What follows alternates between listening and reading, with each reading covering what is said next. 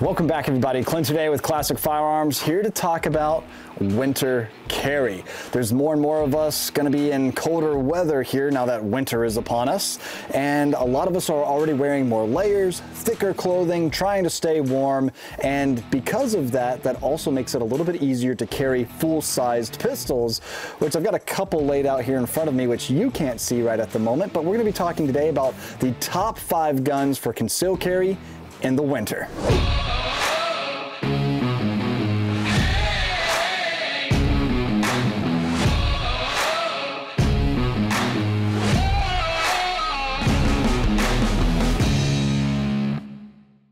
So starting off, number 5 on my list is one that is actually brought to you by you.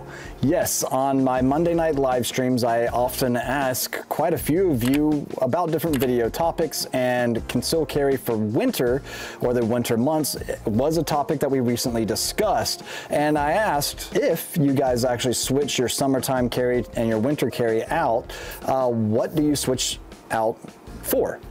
Does that make sense? And number 5 on my list is pretty much brought to you guys, the Walther PDP.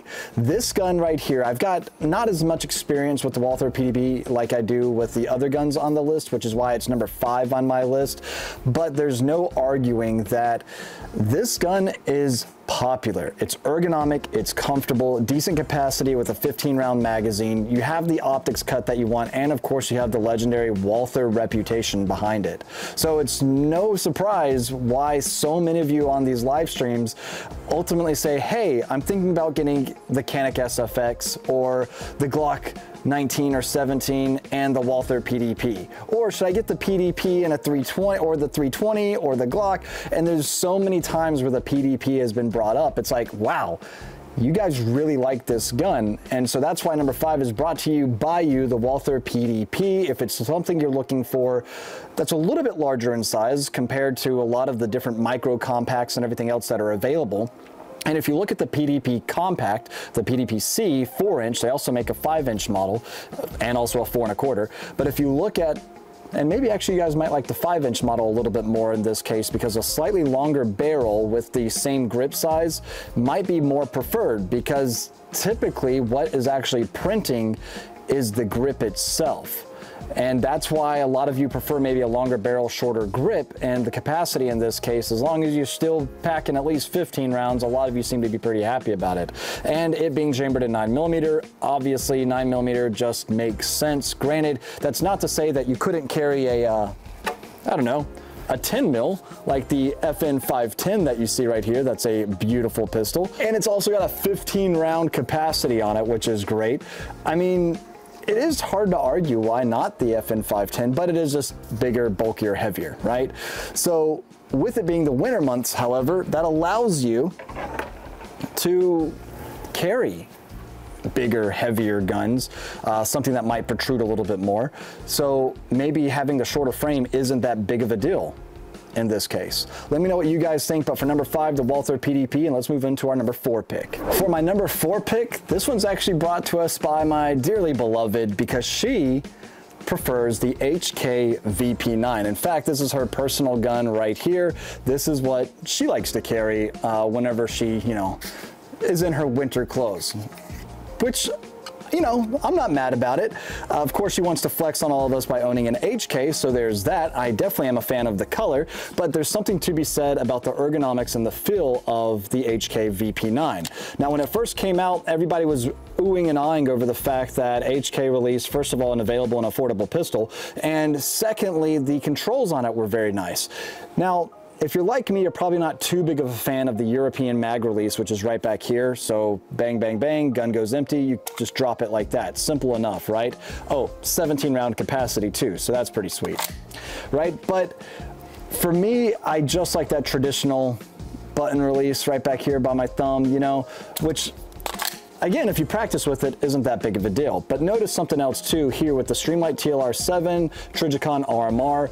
This has a pretty decent profile. I mean, it's not too big and bulky. It's not something that I think is going to get too snagged up on anything. I do need to get her better sights so that actually co-witness. I don't know what she's thinking there. But anyway, the VP9 for me has always been a pretty comfortable gun. Just nothing really too fancy. No really, you know, there's nothing really exciting about the gun, but I do like the forward slide serrations. I like the little extra grip right back here towards the rear of the slide if you needed to really grip it or anything. Me personally, I just sometimes run the actual optic. Then of course it does have your ambidextrous, there we go, like that right there, if I'm trying to show it correctly, the ambidextrous slide release also. So let me know what you guys think. Trigger on it feels great. HK VP9, great capacity, and obviously we're going for a little bit larger framed guns because of that winter clothing like I'm already talking about, where you might also got to think a little bit about penetration here in this case as well. I know some people that might carry 380 during the summer because most people typically are wearing less clothing. You don't have to worry about, you know, penetration as much. But again, if you're carrying 380 hollow points and you've got leather jackets that might need to be gone through and multiple layers, will it have enough penetration? In fact, I think this might be another test, because at one point Kaya and I had a little test because I just didn't think 380 might actually go through a 2x4. You know, I just thought, nah, I don't know, man. I really never gave it that much attention, and it did. You know, so I was proved wrong on that front. He was very excited to prove me wrong once. But anyway, let me know what you guys think about number 4 on the list, being the HK VP9. Okay, let's run the VP9.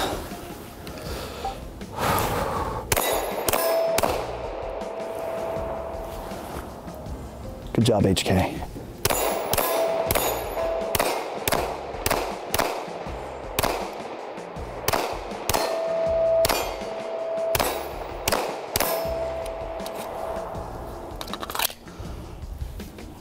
I guess I need to sight in my fiance's red dot.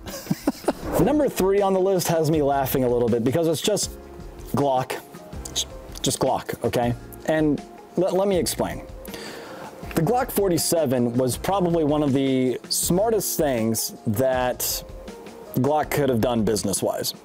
Other than just making a new frame, there's not much more they really had to do. I mean, they already have the 17 out there, which, you know, is the standard full-sized gun. They have the Glock 19 out there, and now all of a sudden, out of these two, you can make 4. I mean, essentially, you can make the Glock 45, you can have the Glock 19, the Glock 17, quote-unquote, which is just a factory 47, and the 19L, which now is pretty much the Glock 49, right? So you have all of these different options out of just these 2 guns. Now, Jason, our friend on the channel, of course, he says he's completely comfortable with carrying a Glock 34, which we know is the long boy competition model, you know, and so that's very interesting if you ask me, and having that added barrel length with a greater sight radius makes it a little bit more accurate, a little bit easier to get some follow-up shots. You also have the little bit added benefit of having a longer barrel when it comes to velocity as well. So, you guys let me know, what do you think? The Glock 45, should that be it?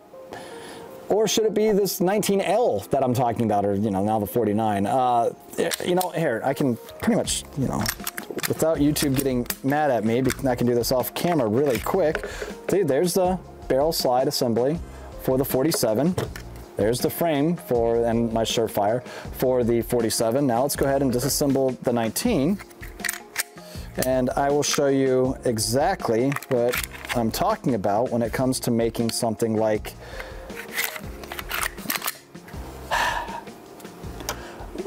the 49L. So now you've got a 17 length barrel and slide assembly, but a 19 grip and frame. So 15 round capacity versus the 17 round capacity of this guy, right? So a lot of people, I think, might actually prefer this because it's easier to conceal carry or conceal this portion of the gun. The part that prints, as I've mentioned before, is the grip itself. And so if you have a shorter grip, still a decent capacity of 15 plus 1, right? Depending on what state you're in. You know, just let me know what you think. And this gun's big brother, this you know, collaboration, conglomerate, whatever, is the Glock 34 with the larger frame and even a longer barrel and slide, which Jason said he likes to carry. So, and there's what would be considered the 45 with the shorter barrel. There you have it. Let me know which one's your favorite. That's why number 3 is just Glock. You can't argue its reliability. Capacity is great. Aftermarket support is wonderful. Magazines are everywhere. Price point is competitive. Let's go on to number 2. Number 2 on my list might catch a few of you by surprise because it's one that's, well, it's a little bit newer.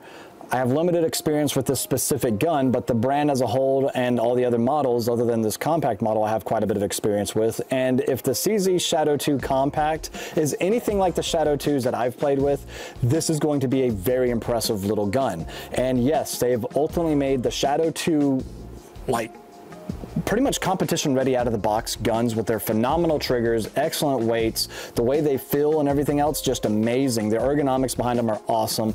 The trigger, oh my God. Single action, double action. The CZ Shadow 2 Compact with the 4-inch barrel, 15 round capacity, optics cut, also single action single action, double action with, it's just, it's like everything I could want mostly in a hammer fired carry gun. Like this thing just screams, shoot me, carry me, show me off. You know what I mean?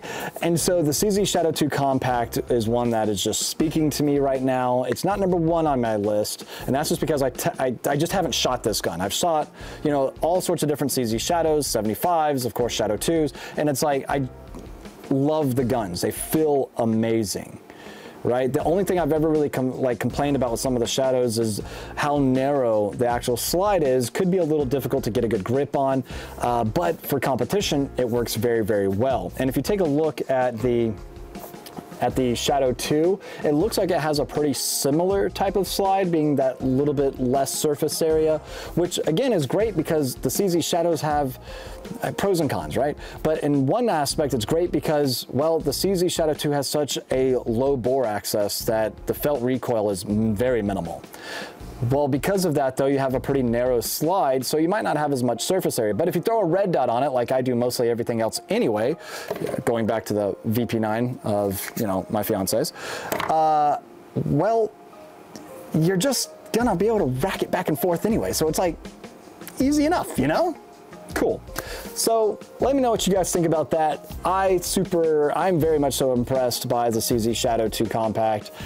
I hope you guys are too. And before we roll into my number 1 pick, there's a couple of honorable mentions out there. Obviously, we can talk about the SIG 320 being modular and all that type of stuff. It's a great gun all around, you know, but for carry, there might be better options, but the 320 also makes sense with your capacity, different magazine sizes, and the modularity. It's just good. And then Staccato. Staccato C2. It has to be somewhere on the list, but it's in an honorable mention, and here's why it's an honorable mention.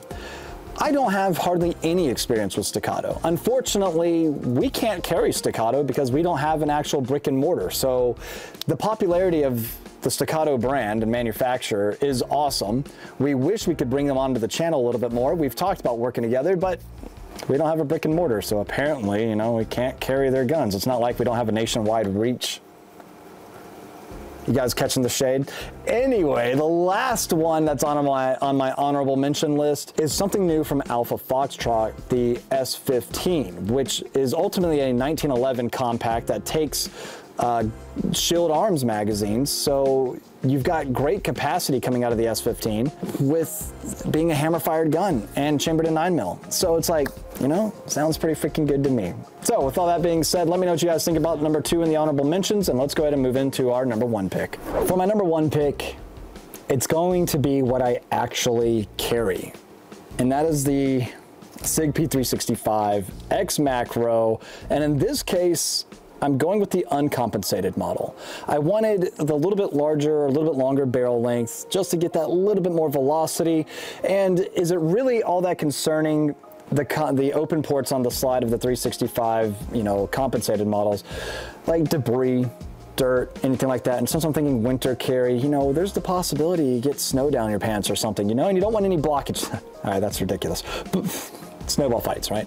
But is it really that concerning, debris and stuff like that, getting into the comp of the 365 X macro that has the compensation on the slide? I don't think so. I think it's going to be just fine. I've never had an issue with it when I have been carrying a comped model, but this one, just as a great everyday carry, this seems to be the model that really speaks to me. Now, you'll notice I've got the Holosun HS507KX2. Great little red dot that works very, very well with this gun. Iron sights match up pretty well also. I'll see if we can get that to, you know, somewhat, I guess I kind of have to put it right in front of me so it focuses because, you know, auto tracking and stuff like that. But look at that. You can even see that giant red dot. That's not how it actually looks, by the way. To the shooter, it looks much better, much cleaner, much crisper, okay? But the HS507KX2, decent little red dot. Again, that still allows me to pick up my irons that I like. And then of course the TLR7A, which is an excellent little compact flashlight, or, you know, weapon mounted light as well. Something I'm a big fan of. Coupling that with my Alpha Mega Kydex holster, it's a great option for me. I love carrying this gun. I feel confident with it. And again, 17+1 is just excellent. The trigger on these are also really nice. You'll notice I've got that little flat, you know, whatevers, and then we're gonna go ahead and ghost this guy. A little bit of take up before we hit that nice obvious break, and then the reset here. There you go, a little bit of travel, not much at all. It just feels good. I know some of you are like, oh my God, of course it would be the 365. Well, it makes sense. SIG hit an absolute grand slam with the 365 macro, just the 365 in general, because like what I was talking about before with perhaps the Glock 34 or the 19L, some of you might prefer a longer slide, shorter grip, and well, due to the modularity of this compact firearm, you can do that. You can throw on different slide and barrel assemblies, you can throw on different frames, all without having to fill out another 4473 or, you know, worrying about purchasing another gun. You know, so a lot of you might be thinking, I want to stipple a gun, you know, and this would be the gun to do it on because, again, it's modularity. If you screw up the grip or the grip module on this, just get a new one. Who cares? You know, if your dog chews on it or something, I don't know. Have you seen that meme?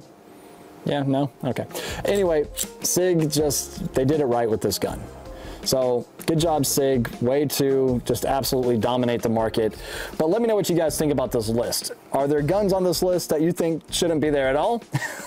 Is it just too obvious? Are there some that caught you by surprise? Do you agree, disagree? Are there guns that you think should be on this list that weren't? Do you think the honorable mentions are honored enough? Let me know what you guys think down below, and don't forget to head on over to cfcontest.com to see all the wonderful things that we've got going over there. I'm sure like at some point like a little code word or something might show up at the bottom of the screen, maybe.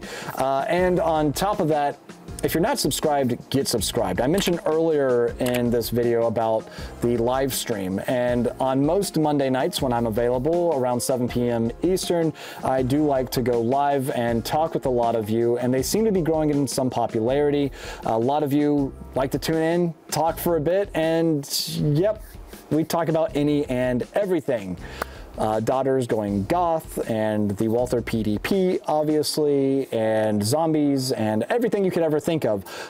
We talk about it. Typically over a nice glass of scotch, too. That's my choice. So don't forget to tune in, and again, hit that little bell to be notified when we go live, when we have new videos come out, and we go live across multiple platforms, including YouTube, obviously, Twitch, Twitter, and probably my favorite, Rumble as well. So get subscribed on all of those, and if you're not on our email list as well, yeah, get on our email list because, well, we only bring you the best products, obviously, at the best prices, so you don't want to miss out on that, okay? All right, guys, I'll leave it off there. I'll see you down in the comment section below. God bless you guys. And again, and as always, we greatly appreciate you, your viewership, and your business. And we'll see you soon at Classic Firearms.